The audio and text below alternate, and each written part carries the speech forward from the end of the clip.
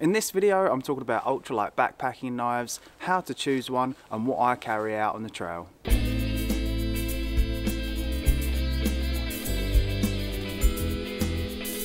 What's up guys, Pi here from Pieonthetrail.com. On my YouTube channel, my website, I talk about ultralight backpacking, through hiking and all things gear related. So if you're new here, consider subscribing and you can check out my website in the description below. So today's video is all about ultralight backpacking knives. I enjoy knives, I own a lot of different knives and I use them on a really regular basis. But for an ultralight backpacking trip, I really need a knife that fits a certain set of requirements. So before we even look at the actual requirements I have for an ultralight backpacking knife, we've got to look at what I actually use a knife for out on the trail, or actually what I don't use a knife for on the trail. If I'm on an ultralight backpacking trip, I'm generally not making fires. So I don't need a big, heavy knife to help me prepare fires and kind of chop wood or anything like that. That's not a knife. That's a knife. I also don't need my knife for a survival situation. As far as I'm concerned, when I'm on a backpacking trip, there should really be no sort of survival situations. If I've done my research and I've done all my preparation and I have all the gear with me necessary, then there really shouldn't be that sort of situation arising. Of course, things do happen, but with the knowledge, the skills I have, and a few of the things that I do carry inside my backpack, I should have all of my bases covered and never really find myself in an emergency situation. I also don't use my knife for preparing food.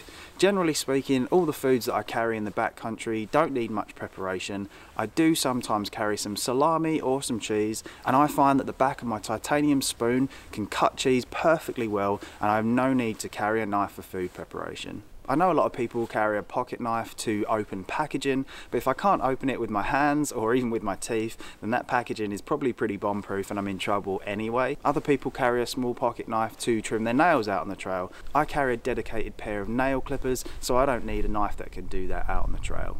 So now all of those points are out of the way, let's look at all the things I do use a knife for. There really aren't that many. There aren't many tasks out on the trail that I actually need a knife for. Sometimes if I'm carrying a small knife with me, yes, maybe I'll open some packaging, yes, maybe it makes food preparation a little bit easier, but generally speaking, I'm very rarely taking my knife outside of my backpack. Sometimes if I need to trim up some leukotape for blister prevention or to deal with blisters, yes, it's nice to have a small sharp blade to trim up the leukotape and take care of my feet. Sometimes actually when I'm in town and I've bought town food, maybe I'm staying in a motel or a hostel, it's nice to have a small knife to help prepare that food. For example, sometimes I like to buy a rotisserie chicken and a big thing of salad, so having a small knife of course helps kind of prepare that chicken, but really I kind of just generally go caveman style and rip into it with my hands and my teeth. Because I don't have many uses for a knife out on the trail, the number one consideration for me is that an ultralight backpacking knife should be ultralight. Why would I consider carrying something that's heavy and cumbersome when I could carry something really small that's functional, that disappears inside my backpack but then serves its purpose when I do need it? We'll be looking at a few different knives soon, but a good benchmark for the weight of a knife should be around 1.5 ounces or below. The second consideration when choosing an ultralight backpacking knife is that it needs to be functional. Why would I carry something, even if it is super light, if it isn't functional and it doesn't serve the purpose I'm carrying it out there for? This also goes hand in hand with the third requirement. It needs to be high quality. If I'm going to commit to carrying something out on the trail, it needs to be of high quality, because when I go to use it, it needs to work first time, every time. They've done studies, you know. 60% of the time, it works every time. That doesn't make sense. I'm not going to carry something cheap and flimsy that's going to break the first time I use it. That doesn't necessarily mean you need to spend a lot of money, but shop around and choose something that's high quality so it's there when you need it. The next requirement I have is that the knife needs to be inexpensive. I'm not about to spend a huge amount of money on a small pocket knife that's going to spend most of its time inside my backpack. Backpacking gear can get really expensive really quickly. I like to choose a high quality, inexpensive knife, because if something happens to it out on the trail, for example I lose it, then it's not that big a deal.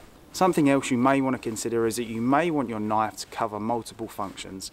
On ultralight backpacking trips, I'm always trying to find one piece of gear that covers multiple functions, and a knife is no different. Some knives, although ultralight and simple, can serve multiple roles, and we're going to look at a few of those right now. So the first knife I'm talking about today is the Victorinox Classic SD.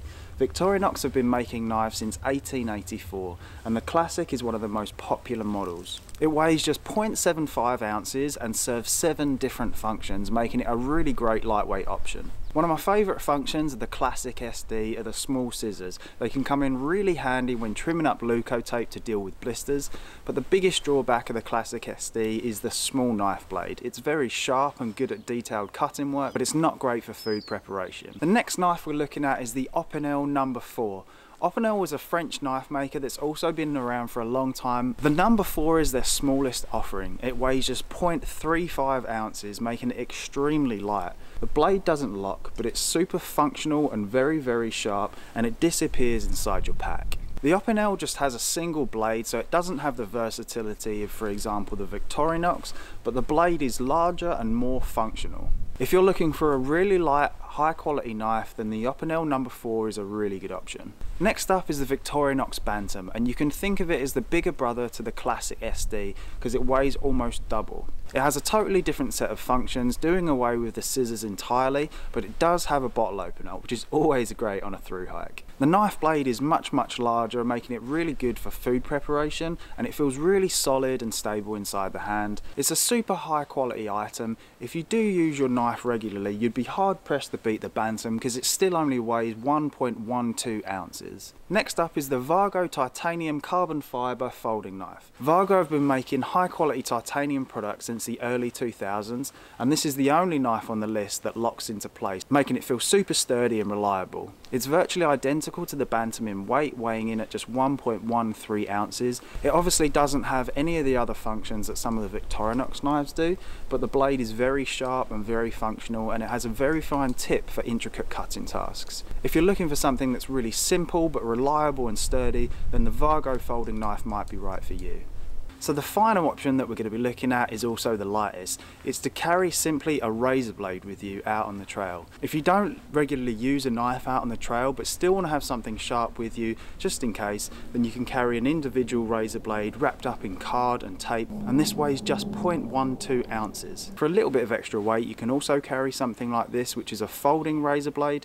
It weighs just 0.20 ounces and is surprisingly sturdy. It can definitely be used for food preparation and for opening packages. It disappears inside your pack, and if it gets blunt or damaged, you can always replace it as they're very cheap. So those are the knives I generally carry on an ultralight backpacking trip. Once in a while, if I'm going on a shorter trip and I know I'm going to be making a lot of fires, then I might carry a small fixed blade knife. If you'd like to see me make a video about that, then leave a comment below. I'm going to leave links in the description of all of the knives I mentioned in this video. If you do use one of those links to purchase something, then you help support this channel and it doesn't cost you anything extra. Alright, that's all I've got for you today, guys. Leave me a comment below and let me know what knife you carry out on the trail. Thanks for watching as always, and I'll catch you in the next one.